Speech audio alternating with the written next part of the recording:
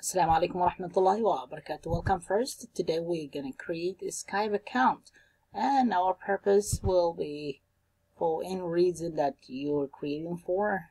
For me, I mostly want the teachers to have better way to deliver lessons to their students, and for this I will have to go ahead Skype. Just do it right in front of you. Skype, create new account. Just let's go. Not for business, but for now, just gonna sign in, whatever you know what to do. This one, if you already have a Skype account, go search there by putting your phone number or your username, whatever you have it.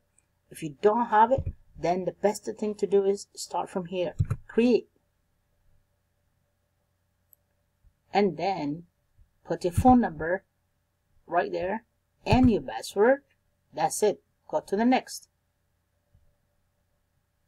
and then move forward, follow the instruction, finish the whole process, and I will show you the fourth training for the teachers. This is let's call this one number 1, because having a Skype first is the number 1 way to be successful for teachers and students.